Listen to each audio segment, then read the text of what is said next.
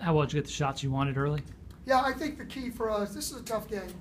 It's a hard game because you got everybody around telling you about, there's so many freshmen and the youngest team, and Northern Iowa beat them this, Wichita beat them this. And I went to luncheon today, and half the team's got E. coli. They all ate Chipotle or something. I don't know.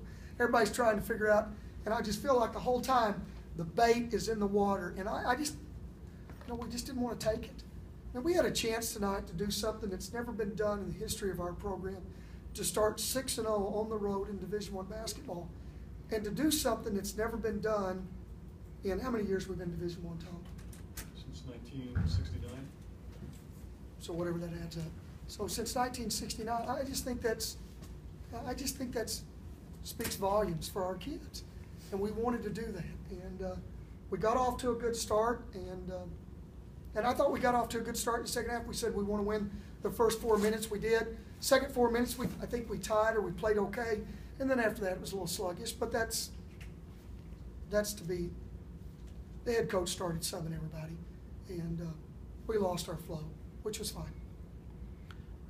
Do you feel like, the question is, do you feel like you learned your lesson from the SIU game? They were focused tonight. They took control early, and just both teams subbed a lot in the second half. So I think the most important part is when you play, you have to show maturity, and I thought our guys did.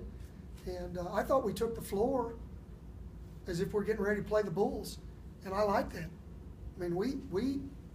We got after it in practice today. We got after it, and we're going to continue to do that trend.